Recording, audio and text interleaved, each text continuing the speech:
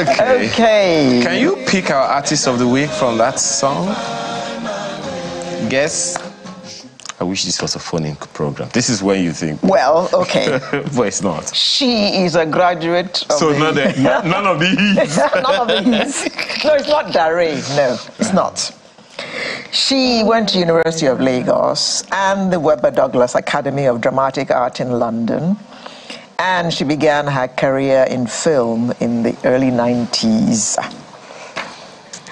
In 1998, she had a major role starring opposite Colin Firth and Nia Long in the British-Canadian film The Secret Laughter of Women. In 2006, she won the Best Actress in a Leading Role at the Second African Movie Academy Awards for her performance in Women's Cot, and Best Actress in a Supporting Role at the Fourth African Movie Academy Awards in 2008 for her performance as a grandmother in White Waters. I'm sure you've been able to guess. She is married to... Da-dum! Olu Jacobs. And can you guess now? Ladies and gentlemen, may I present to you Dr. Silva Jacobs. Thank you so much. Applause! No, some people will say applaudissez. Applaudissez. It's good to have you here. What an intro. How do you come after that intro? Thank you so much. You are here already. We needed to unveil in a grand style. It's the last episode of the year, of the program in the year. We are so happy that you were able to find the time to be with us today. You know, whenever you invite me, at short notice, I will come. Whenever you invite me, I will come. But you are busy. I know. You're busy. You have a performance on right now, actually. Yes, we have a play called The King Must Dance Naked that my company is producing. I think I've seen that before. When Fred Agbe was still in the business.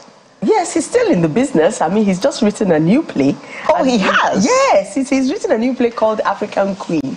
And it was a toss between African Queen and The King Must Dance Naked. And I said, Uncle, let's do The King Must Dance Naked first. And then we'll do African Queen. You know.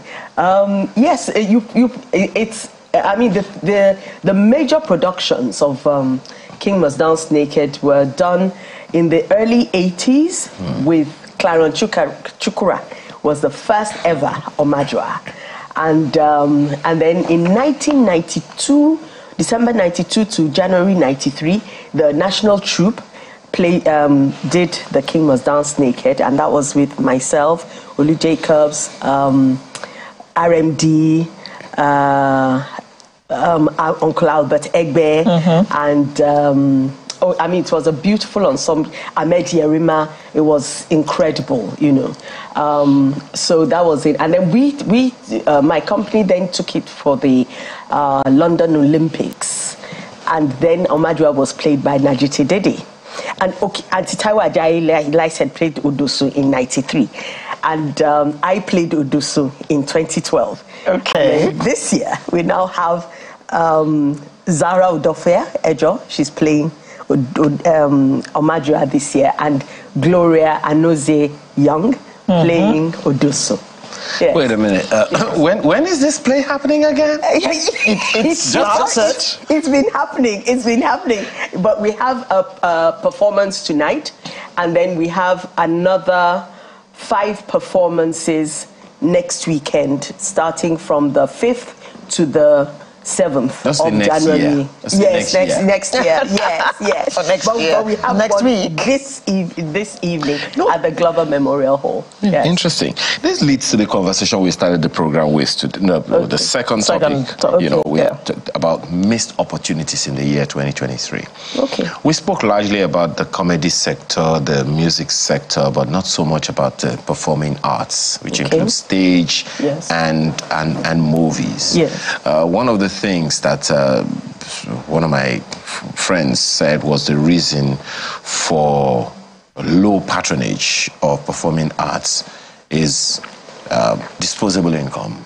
And I told him point blank, I said, I don't agree. Because back bad as we say, people go for comedy shows all through the year. People buy data. People go for concerts and all of that. So I don't think it's a problem of disposable income, and people still go to the cinemas to watch movies, be it foreign or local. So it's not, in my opinion, a problem of disposable income. It's a problem of perhaps whatever else. What do you think could it be? I think the person has a point when they say disposable income, because a lot of the performing arts is pretty expensive. It's more expensive than going to the cinema. Yeah. Most cinema tickets, the most expensive cinema tickets that I know of are like 5,000 naira. All right, our regular tickets start from 12,000 naira. That's regular. Do you understand? So for someone who is used to going to the cinema, buying a ticket for 5,000 naira and then buying whatever eateries and things that go with it, at the end of the day, they're probably not going to spend more than 7,000 or 8,000 naira. And I'm saying that my cheapest tickets are 12,000 naira. Then the VIP tickets are going for 25,000. Yeah. VVIP 50,000. All right. So there's that. There's disposable income. But I think also included in that is people being aware of the event now, and that is so expensive. Yes. The publicity for letting people know about the event. Yes, we have a lot of social media, but then there's some areas of the performing arts where you find the clients for performing arts are not on social media. They're not on, the regular. So you need to spread your net really wide, and that is expensive. Yeah. So I think part of it, and I guess they're beginning to understand now, is the understanding of the role of support for the performing arts, especially in the area of culture. People don't understand that there's a need for a lot of support.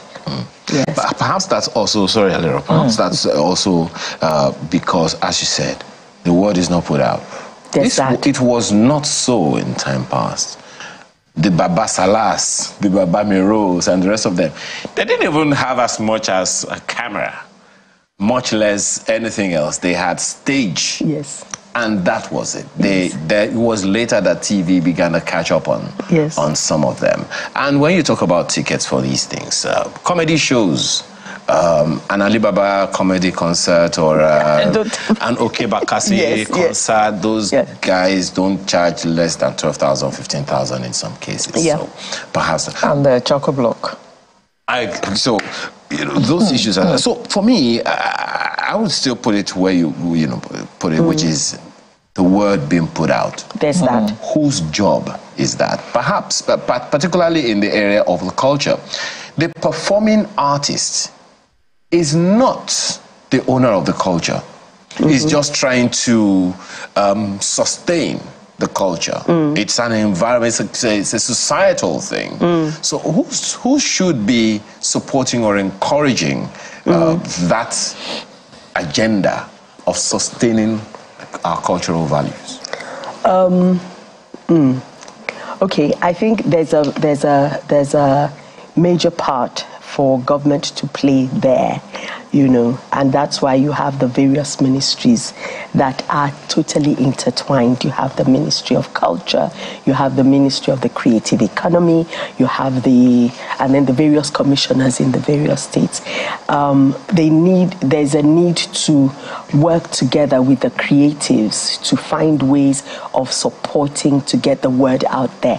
Now, one of the things you mentioned was that, during Baba Salah's time, they didn't have half of the gizmos that we have now, But then, and a lot of times, Gunde is another example. They'll just go around in the lorry and announce it around that this place is happening.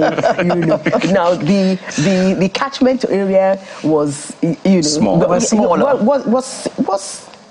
smaller because they traveled around. It wasn't that they stayed in one place. Now, what tends to happen, and then you said television caught up. Now, and then with the advent of television, it helped them to get the word out there. Yeah. But then there was only one station. NTA. And we're looking for content. Yeah, exactly. Now there are multiplicity of stations, multiplicity of radio stations, and so you have to be very savvy to understand that, first of all, what is the content that I'm putting out there, and where is my audience? Market, exactly, where's my audience? So you then have to then work out which station you have to go so that you reach that target audience. Yes. So in the meantime, this play has already started. Yes, and we had a brilliant house last night. Oh. Yes, we had a brilliant. You've already answered my question. Okay. Sorry. I'll ask the question. Talking about disposable income and all that. Yes. What has your experience been with The King Must Dance Naked? The King Must Dance Naked, audience-wise, the experience has not been bad, audience-wise, but raising the money to do the play itself. Oh, my Father in heaven. Uphill task. That was it was impossible. But Joke, there are some banks who want to be associated with the arts. Yes. Didn't they come in at all? No, I think the bank that we got came in the 24th hour. Oh dear. Yes, and that was Sterling Bank, and I'm so grateful to them for their widow's mite that they put in, but most appreciated. The consequence of not doing these things. Well, I'm talking about performing arts relatively, because I'm also adding the movies and the films. Okay, so that's the creative economy. Yes, creative economy. All of those, there. But speaking to the performing arts, which really is the fulcrum. Yep. Of the movies and films and all those things. That's where it all starts from. It's a bedrock and all of that. Yeah. Now, a lot has happened over the years in that space. Would it be correct to say that the advent of films and television have in some way affected the stage performance? I think it would be very right to say that up to a point, that, the advent of film, because, for instance, if I say the budget of my theatre production is 100 million, and I give a filmmaker 100 million, the filmmaker is going to make the film, is going to make the funds back, over time, in a shorter space of time than theatre is going to do. Theatre, I spend that amount of money on a theatre production, and then the likelihood of even making that money back is very slim, unless I run for much longer. I have to run for a very long time. How do you say running for longer means you're paying more? Running for longer, but then there gets to a break-even point. Okay. Where the run then begins to pay for itself, and it's the fact that we don't run for long enough here. You need, like you rightly said, you need a significant amount of funds to be able to run for that long. But then, when you cross that threshold, that is how you get your Lion Kings that are running for 20 years. Yes. You have to cross that. But it's, I think, for us who are theatre makers, especially theatre, executive producers of theatre, we still need to learn the language that will unlock the minds of investors, angel investors, to understand what it is that we're doing. We still haven't found that language yet. We're still working on getting that, because once we can unlock that, I think we will get the support that we need. I mean, slowly but surely, we're getting the venues, which is important, because you must have the venues for the performances, yes. Would you say that theatre is actually for the more refined taste? Kind of. I like that answer. I like that answer. Well, that's because like not saying, everybody would get dressed in the evening, for instance, to go watch a play. Yes, but you see, that's what I've found pretty interesting over the years, is that once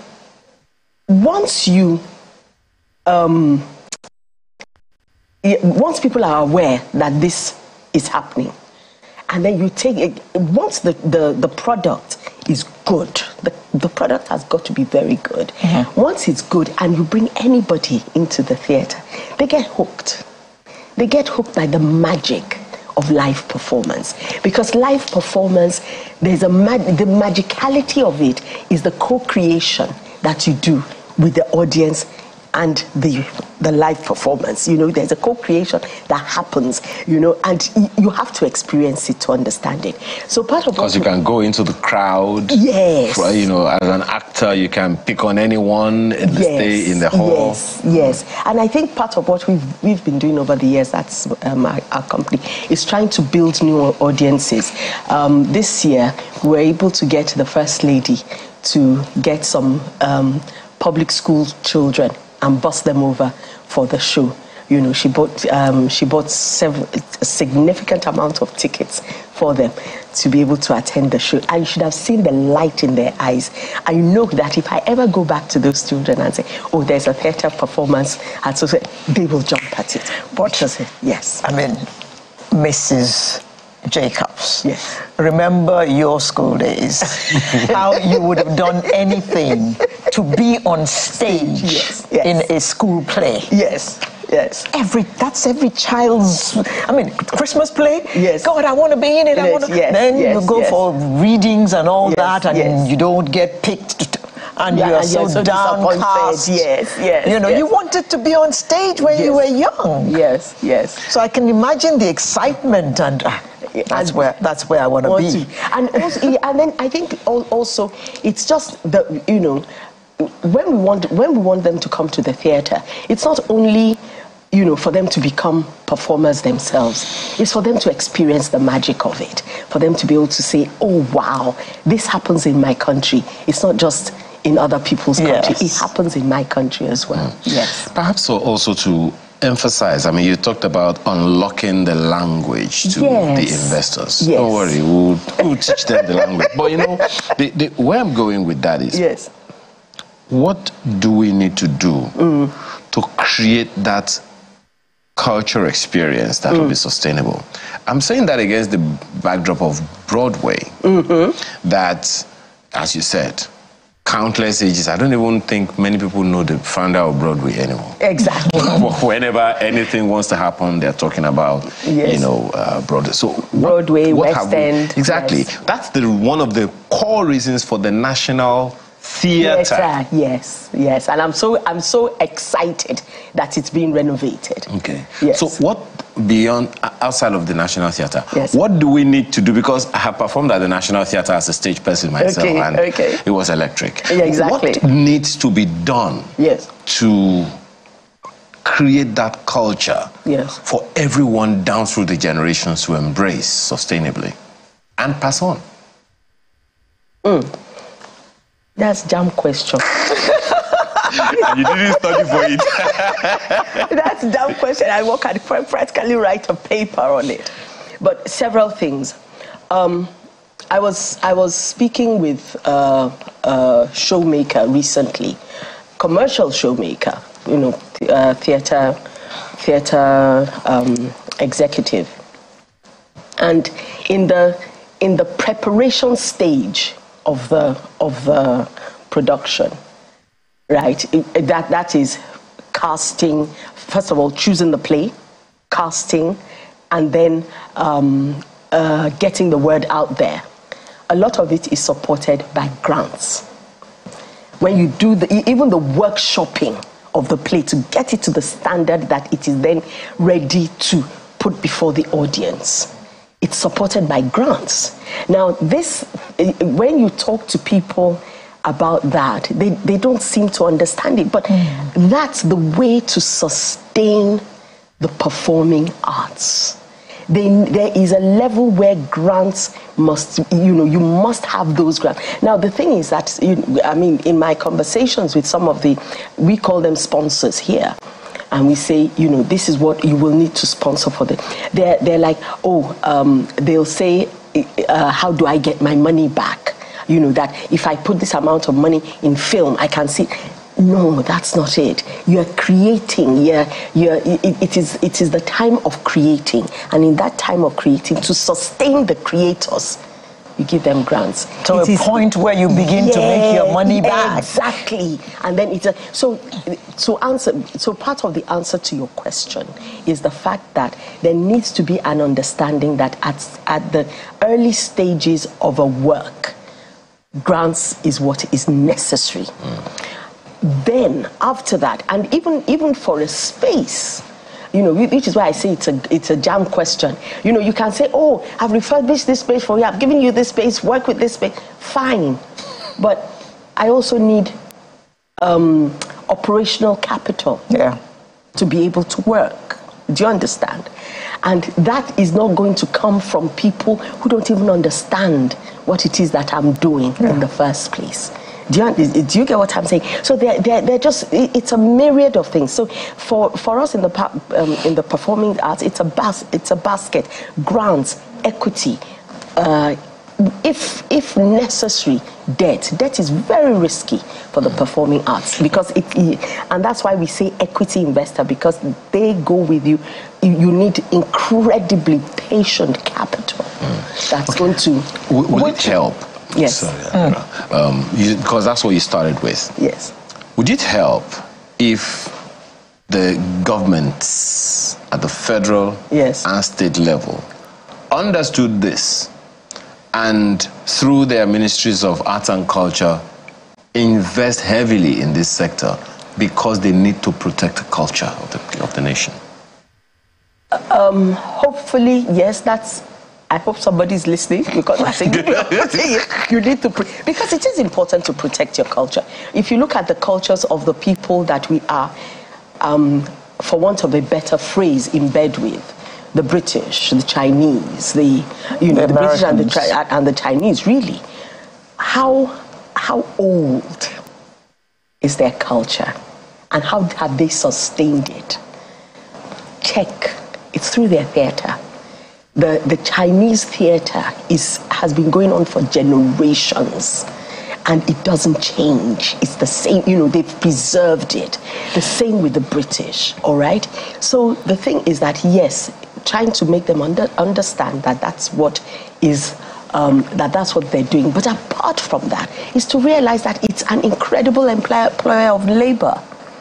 Right now, I have a cast of over 100. I have a cast of about 100, and then the crew makes it over 100. That over from early November till now, I feed on a daily basis. Wow. I give, a little something of transportation aside from their fees. So it's an employment of labor as well.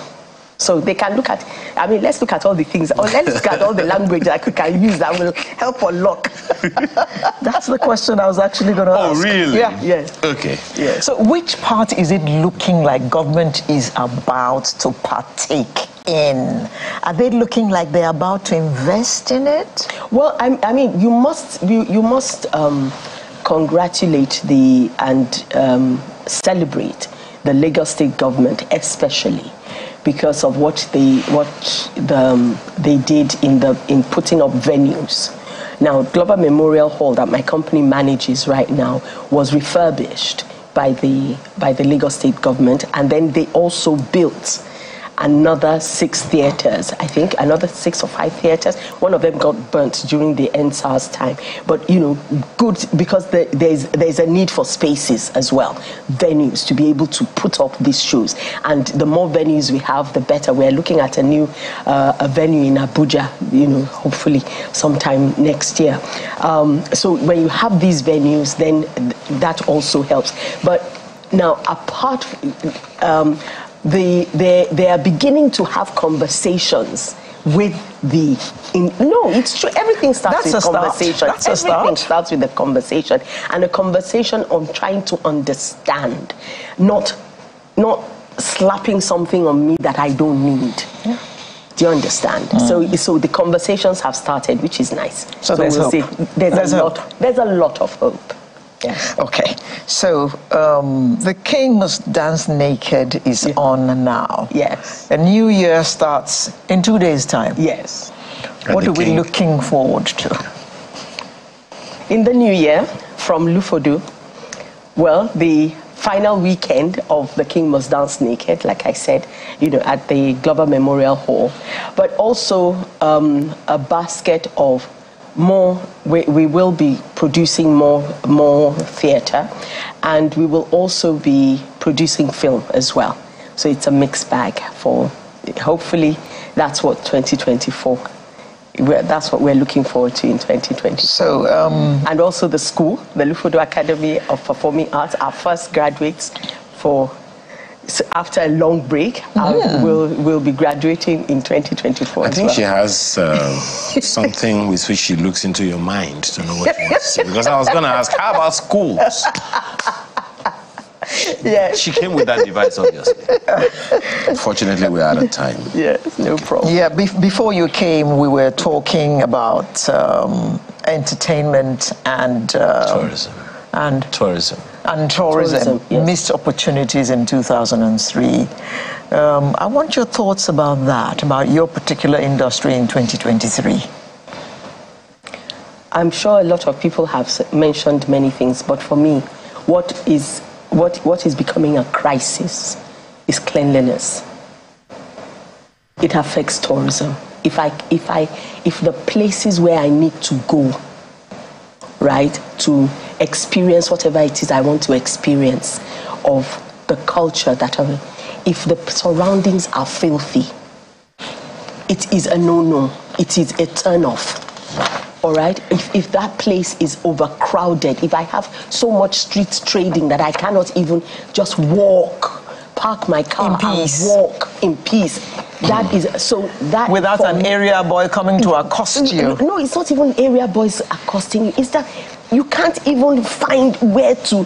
I'll park my car here, and then street traders.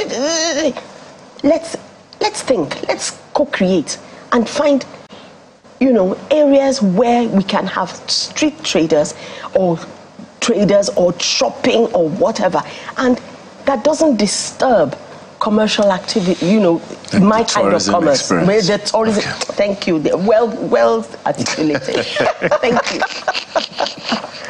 Thank you very much for being our guest this morning. Thank you Dr. Silva. Thank you for having me. How should I... Actress, producer, director. Executive producer. Yes. Thank you. Wife, mother. Thank you. Carry on. Time have go. Thank you very much for coming to join us this morning on our last program for 2023. That closes Sunrise for today, and that closes Sunrise for the year. Mm-hmm. Bring you another one next year. See you next year with a new edition of Sunrise. I'm Alera Edu, wishing you all the best. Have a good weekend and see you next year. Should I say Happy New Year? No, it's not New Year yet. I'm Ayobakide. See you again.